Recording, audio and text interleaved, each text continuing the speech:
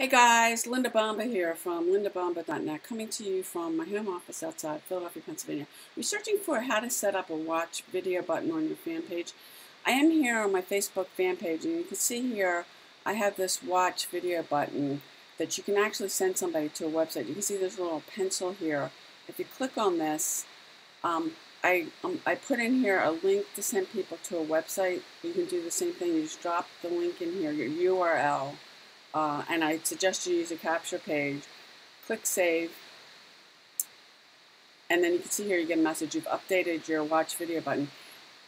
Excuse me. Then when anybody comes to my page and they click this, it's going to take them over to that website, and I can capture the information and get a training there. So I hope you found this video helpful. If you're looking for more free training, you can subscribe to my newsletter. Go ahead, click the link below, and I'll see you on the inside.